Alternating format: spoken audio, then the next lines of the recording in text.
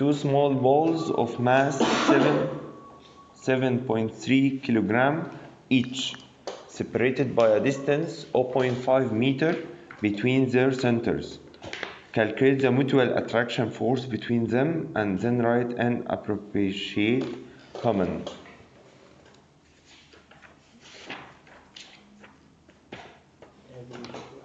احنا عارفين ان الفورس هتبقى equal G M1 M2 over R square. الجي اللي هو عبارة عن 6.625 7 times 10 power negative 11 multiply 7.3 times 7.3 كان الاتنين زي بعض over الديستانس ما بينهم 0.5 هتبقى سكوير طبعا. يبقى هما جسمين بالماسس ديت والمسافة ما بينهم اللي هي 0.5 فديت كده هتبقى 7.3 سكوير over 0.5 سكوير برضو هتطلع ب 1.42 times 10 power negative 8 نيوتن. الكومنت واضح جدا، شايفين times 10 power negative 8 ديت يعني ايه؟ يعني هي 0.00080 zeros بعدين 147 142 ولا 7 whatever.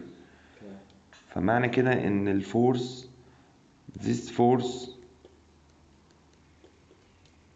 is very small. هي صغيرة جدا، يعني احنا مثلا قاعدين قدام بعض احنا مش بنحس ان في attraction force بتشدنا ناحية بعض زي ما الارث بتشدنا. ليه؟ لان الفورس دي بتكون صغيرة جدا جدا جدا فمش هنحس بيها. نحس بيها امتى؟ لو واحدة من الماسس دول بقت كبيرة قوي فابدأ الاقي ان الفورس ديت بقت كبيرة. فيها اي مشكلة؟ حلو جدا.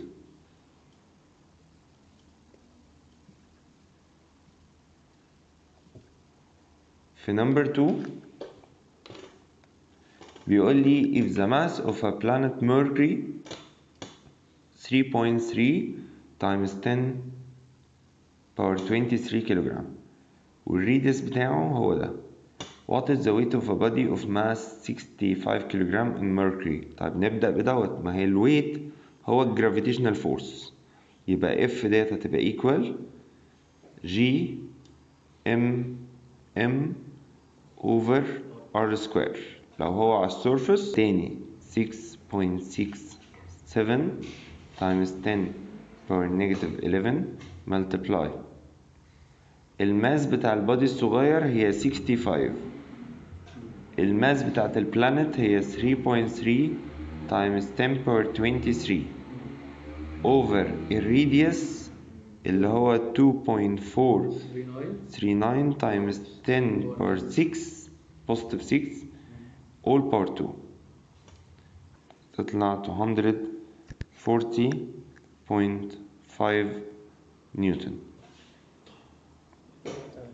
فيها أي مشكلة؟ حلو. بيقول لي عن what its weight of the same body on earth. في الأرث بقى أنا مش محتاج أعمل كل ده.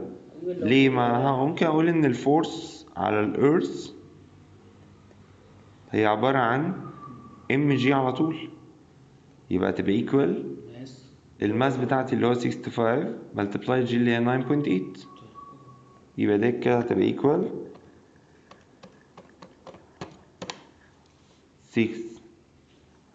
637 نيوتن. يبقى واضح طبعا ان الماس على الارث الويت على الارث اكبر من الويت على مين؟ على ميركوري. خلاص. الروتيشن بقى بتاعت المون والساتلايت ان شاء الله هناخدها المره الجايه.